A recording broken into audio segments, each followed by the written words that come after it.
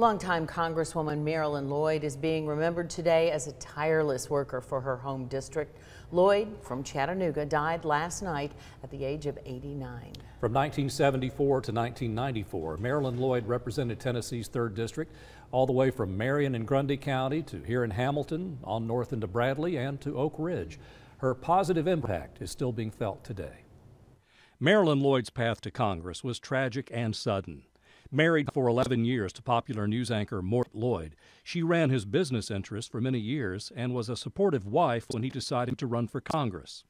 Shortly after winning the Democratic primary election in 1974, Mort Lloyd died when the single-engine plane he was piloting crashed between Chattanooga and Nashville.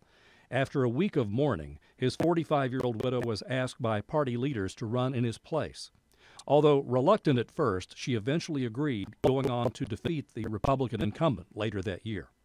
Thus began a 10-term, 20-year political career, never losing an election. In the beginning, however, some critics had their doubts. Because there are a lot of people that really thought the world was coming to an end when I got elected.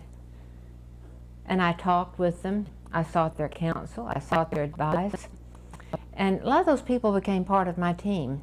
Her team served her well. She was a quick study, mastering the intricacies of TVA and the Oak Ridge National Laboratory, both major employers in her district.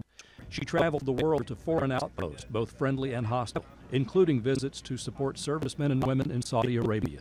It takes a lot of hard work, it takes a lot of dedication, and it takes a lot of sacrificing on the part of your family as well. Although a Democrat, she took pride in challenging and befriending presidents and colleagues on both sides of the aisle. Somewhat surprisingly, she said the president whom she most respected was a Republican, George H.W. Bush, whom we now know as Bush 41. And he was always a good personal friend. Philosophically, yes, we differed at times, but he was a great friend, and he certainly knew how to work with the Congress. And I think that's evident with some of the legislation that was passed with the help of Democrats because of the respect that many Democrats had for George Bush. On the local scene, she was proud of her part in revitalizing downtown Chattanooga, obtaining federal grant money to build and improve the city's bridges, highways, and attractions. She said she never sought the credit or the spotlight because her constituents let her know she was a winner on their ballots and in their hearts. Anytime that you've been elected 10 times, you are appreciated. Visitation for Marilyn Lloyd will be on Saturday of this week, Saturday, September 22nd, from 11 a.m. until 2 p.m. at Chattanooga Church, which is on Adamson Circle, right off Bonnie Oaks Drive.